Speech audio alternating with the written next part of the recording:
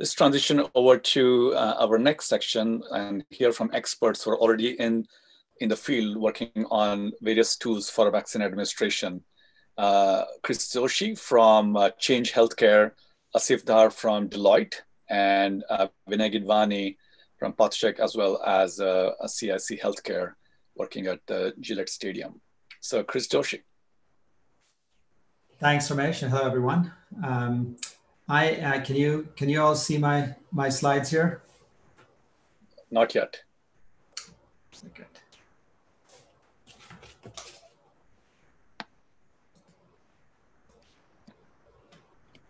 How about now? Yeah, that looks good. Great. So I'm just going to begin with a quick introduction to Change Healthcare for those who don't know who we are. We are a publicly traded company.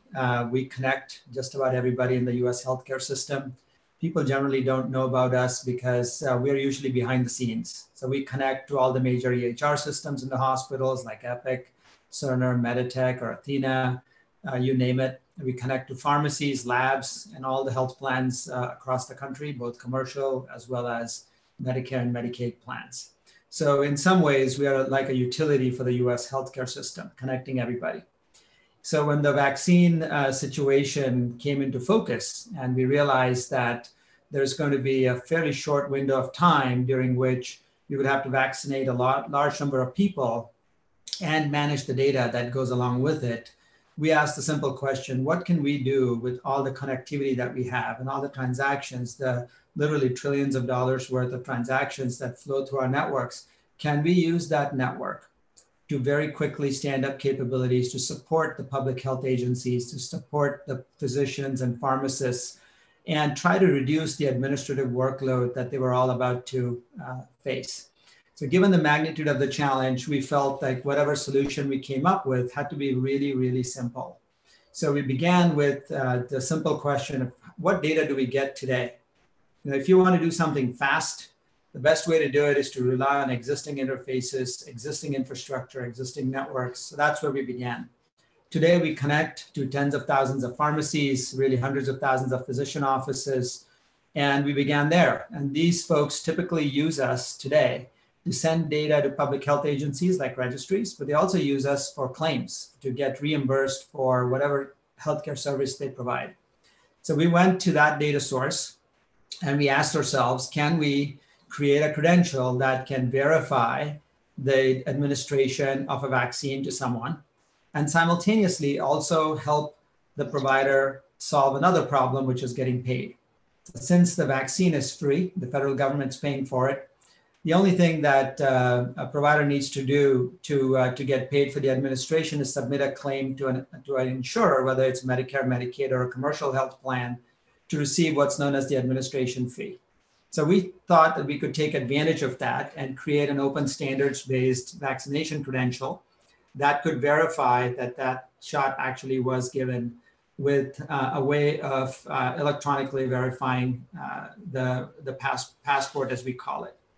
So rolling the clock forward a little bit, and I'm going to show you a demo in a moment. The design principles that we really tried to adhere to here was, first of all, simplicity. We wanted to make sure this was really simple, and which meant trying to represent the original source of the data. We did not want to create a database in the sky with everybody's information. We instead felt it was more appropriate to have the verification come directly from the provider or from the pharmacy as the source of truth. So we tried to build a model in which we were not an aggregator. We were actually representing, under a business associate agreement, the provider who was actually administering the shot.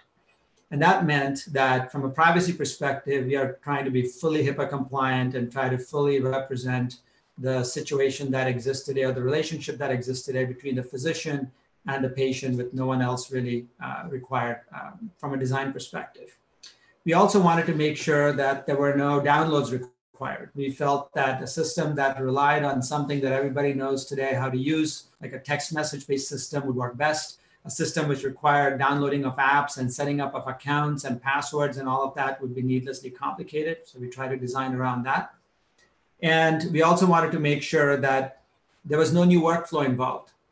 So to the extent that a physician or a pharmacist would do the stuff that they would normally do, during administration of a vaccine, we did not want to add any additional workflow or paperwork on top of that burden. So that led us to a fairly simple design that allows us to create a credential that can be electronically generated and delivered via text message to a patient, and which can then be flashed up on the mobile screen and verified by any party that needs to verify that, such as an airline or a school or a work site, etc.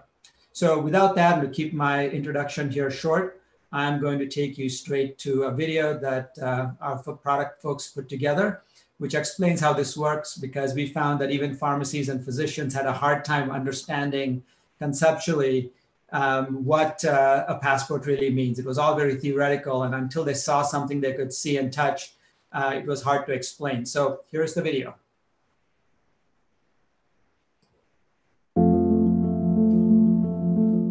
As an independent healthcare technology company with one of the country's largest networks, Change Healthcare is ideally suited to offer portable vaccine verification. Our network spans physician offices, hospitals, and pharmacies, enabling us to track and report where and when each vaccine dose is administered. When individuals share this information with their doctors and other healthcare providers, it can help to ensure subsequent dosing, where applicable, is accurate. Vaccine verification can also help to convey protection and ensure safety as our country works to return to normal routines. Introducing Change Healthcare's Vaccine Passport, making it easy for individuals to verify their vaccinated status and share it with others. Here's how it works. Once an individual receives a vaccine, they can text the word passport to COVID or 26843 to get a vaccine passport. After a quick challenge question to verify identity, the individual will receive a mobile web link to access the passport. Click the link and they are ready to go. The vaccine passport includes both the individual's photo and a QR code that, when scanned, will present information confirming their vaccine status. From this home screen, the individual can save the passport app to their phone, share their vaccine status with others, access more information about their vaccination. To save the passport to a phone, the individual clicks the Add to Wallet button appearing on the home screen and follows the prompts. Now the passport is easily accessible anytime it's needed.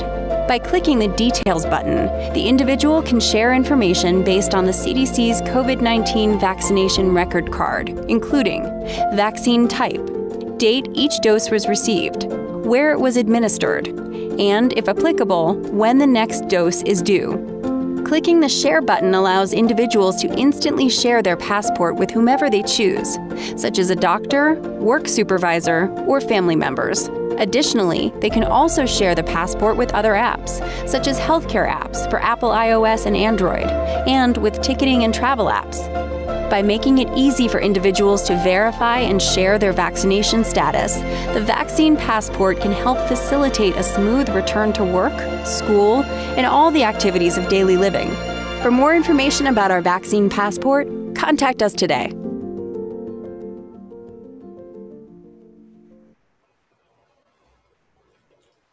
Well, I hope that was helpful, and usually pictures speak louder than words. So I decided to just show you how it looks. I'll just end with a couple of comments, specifically around what we're trying to do to make this so easy to adopt.